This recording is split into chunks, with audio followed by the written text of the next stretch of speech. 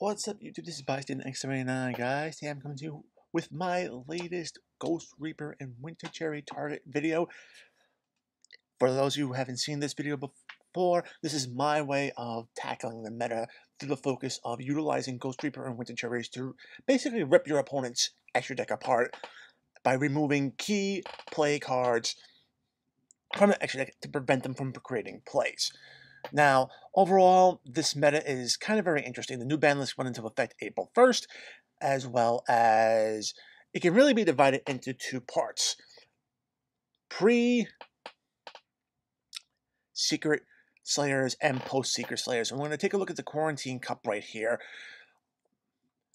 We see the breakdown right there. Lunar Lights, Dinosaurs, Invoked, Endominium, Hero, Orchestra, and Trains. These were all the top decks at the beginning of the month.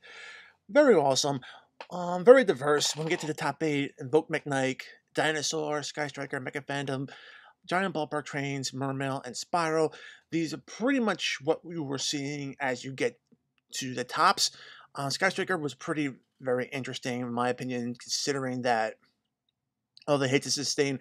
But right now, when we get past the Secret Santa release, it really turned around in this particular situation, and basically Adamantipator and Eldritch hybrids have basically been pretty much on the rise since then. DDD is a one-off. Do not count this deck off because it does combo off pretty well. It does have some pretty interesting matchups, but of all the decks you're going to be pretty much seeing playing online, because since there's no physical events, Adamantipator as well as the Eldritch, Settlement Grades Invoked, whether it be the Eldritch version, Mekk-Knight versions, Pure, or even the Shadal versions, those are going to probably be the higher up ones as well. Settlement Grades and Dinosaurs will also round out the meta as some of the top decks you will be seeing, especially since Eternity Code has become legal online for a lot of different tournaments.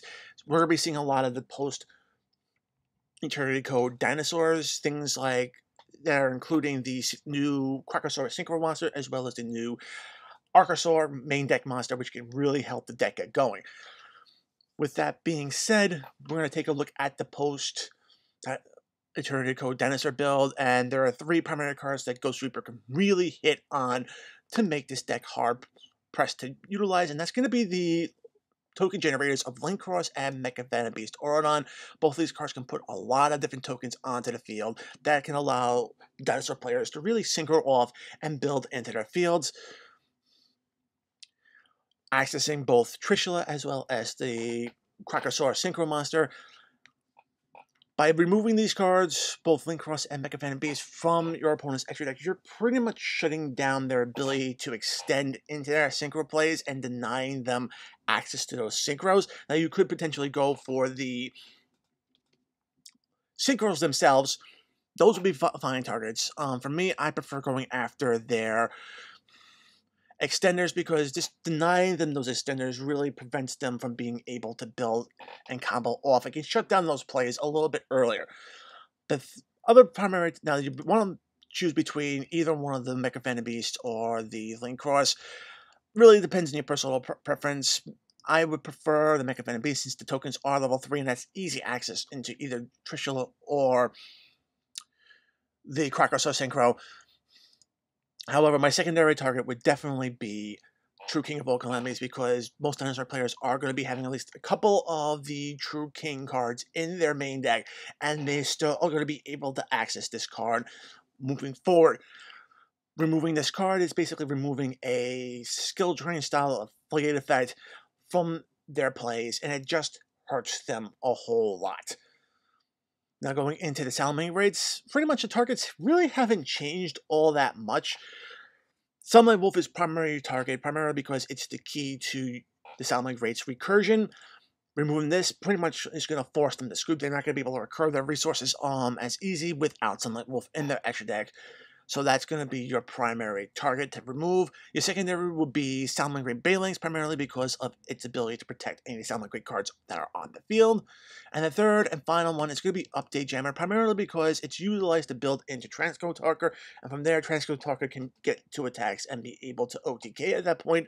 So you really don't want to be and allow them to have that access to that particular play moving forward.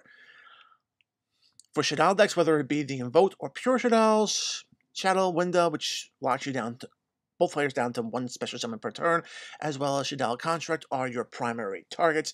Construct is usually utilized as an extender, but it does have that 2800 attack point, as well as that Ally Justice Catastor effect against special summon monsters that can really be problematic when it hits the field.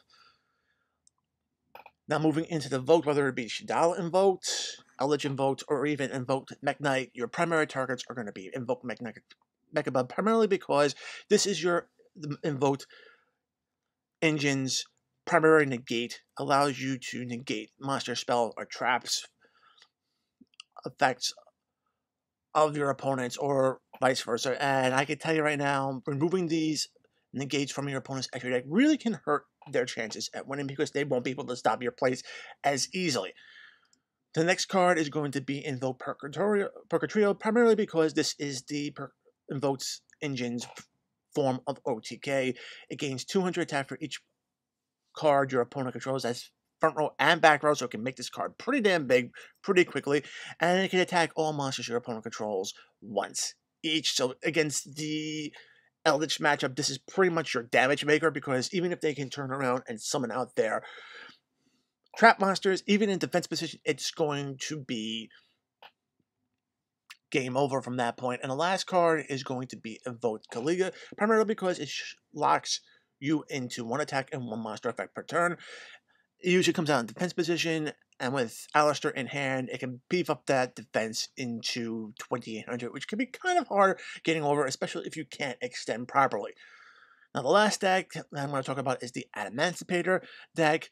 This is a rock-based deck that can really basically synchro off and do a whole lot of different things. The extra decks vary pretty much. However, there are a few key cards that you really should focus primarily in on, and the first one is going to be, surprise, Crystron Hacker Footbricks.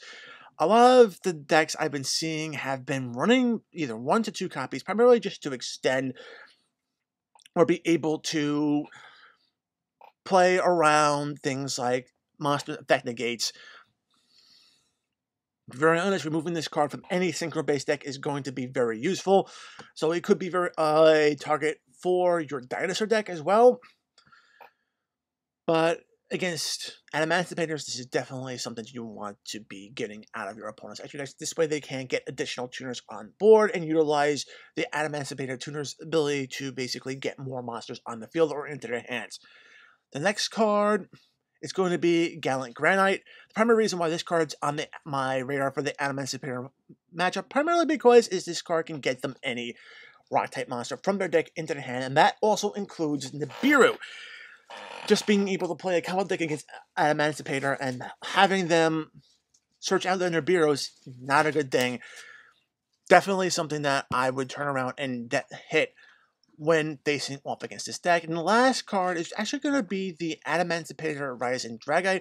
Dragite actually has built-in negates for spell and traps, as well as the ability to bounce back a lot of different cards off of its excavation mill.